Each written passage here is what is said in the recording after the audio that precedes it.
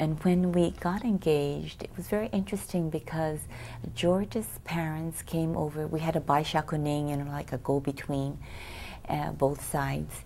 And they came with a huge red fish and an envelope with the money in it. And they asked for my hand in marriage. And it was on my birthday. And it was something very new to me because my parents were very Americanized. My mother was born here in Hawaii. And it wasn't until I married into his family did I really learn a lot of the Japanese traditions.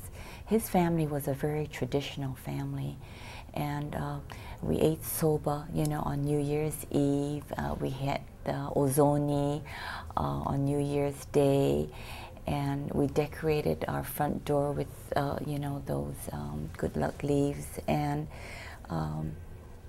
the first person into the home was supposed to be a male, not a female, because females meant bad luck. And so I learned all of this from living with George's family.